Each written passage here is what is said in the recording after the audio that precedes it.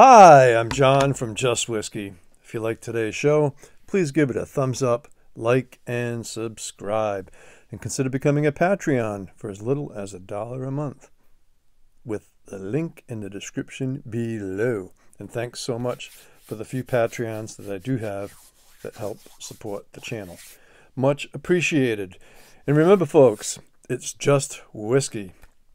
Today we're going to be talking about and reviewing the most latest Longrow 15-year-old Pinot Noir finished 15-year-old in their ongoing wine finish series. And as a comparison, I brought along the 2020 release of the Chilean Red 13-year-old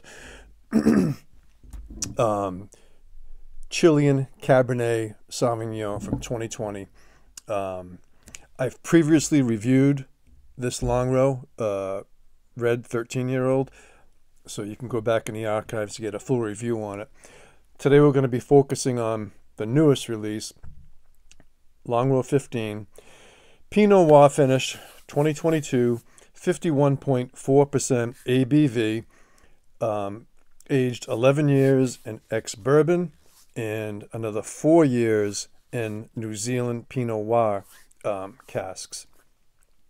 And normally I don't review samples, but I thought it was equitable since I have a full bottle of this. So this was given to me by a member of a whiskey group that I'm in, and so it's not a company sample. It's swapped to me from a friend of a whiskey group. All right, we're going to get into the review now of the Longrow 15 2022. All right, you're gonna, as I'm describing this, you're gonna hear comparisons to this as well, and then I'm going to get into this 13-year-old a little bit later. On the nose, dense, medicinal. This is more funky and farmyard funky than the other one. Getting grape wax soda, like those wax soda candies with the artificial grape juice in it. Earthy peat, a little bit of diesel, some dirty socks. Okay, this is a more interesting than the 13-year-old. Okay, and the legs too. The legs are much more thicker on the Longrow 15. All right, let's get into the palate.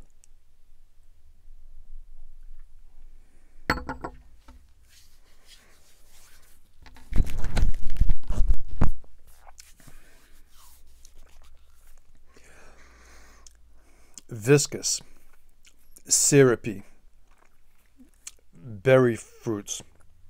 It's rich, it's sweet, but then it quickly transcends to an astringency, so you're getting that sweet and bitter. Lots of oak spice in here. There's a flint note in there, but not sulfury at all, but there's definitely a flint note in there. This is a powerful, this packs a powerful punch. By no means is it hot, but this is ballsy, robust. The finish is long, dry, astringent, mouth puckering. There's a cigar ash that lingers in the very end of the finish, and it's definitely a mouth-numbing experience. This is very interesting. Not an everyday drinker. This is a powerful, ballsy, complex offering. I'm not sure on the price. And does it really matter anyway? Because they're just ridiculous prices if you can find them.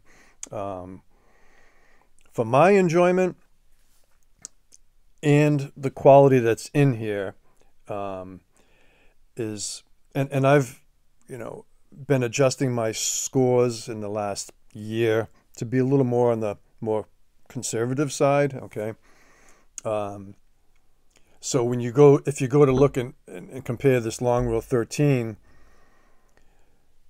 I don't remember what I gave a score for that, but in comparison, apples and oranges, what we have here, maybe to put it into perspective of what I'm going to give this as a score, maybe knock this down maybe a point or two.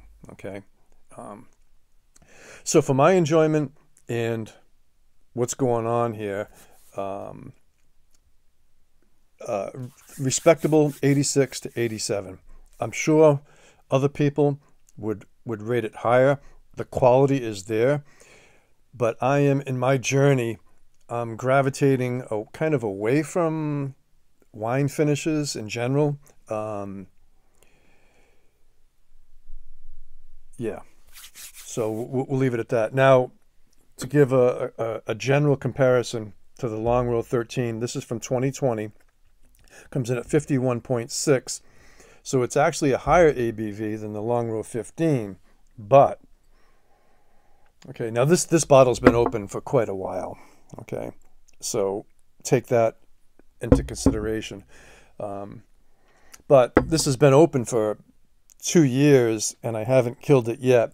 But that's because I have so many bottles, And then I'm going to tell you at the very end, and very quickly, another minute or two, what I think about the Longrow NAS, non-age stated core range compared to these two. All right, so the Longrow 13, again, look for the review, but the nose is lighter and brighter, a bit thinner. Believe it or not, more of an alcohol nip on the nose, even though it's been open for a long time. Much less funk on the Longrow 13. It's, again, brighter, lighter.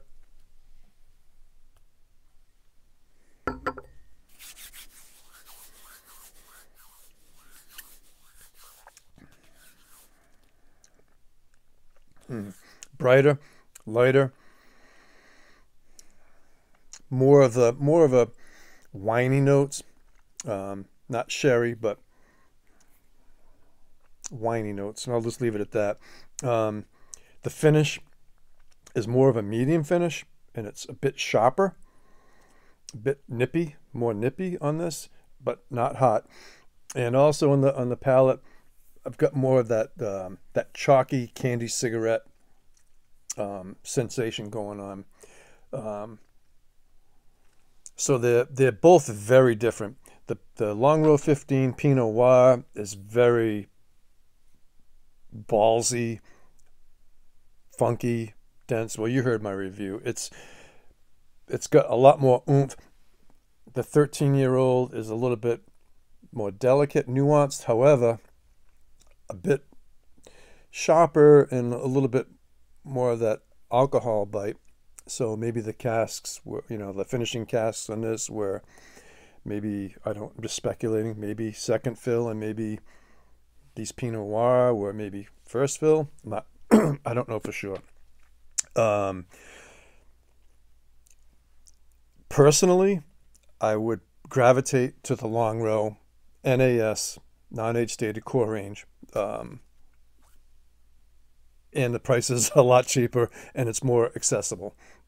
But these are interesting, for sure, but not an everyday drinker, whereas the Longrow non-age stated core range could be more of a daily drinker. It's more accessible, I think, and it's sweeter and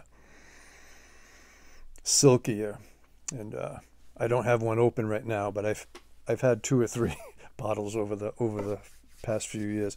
All right, I don't want to go on too far. Hope you liked the review. Remember, folks, it's just whiskey. If you liked it, please give it a thumbs up, like, and subscribe, and consider becoming a Patreon. Having said all that, hats off to you all, and take care, folks.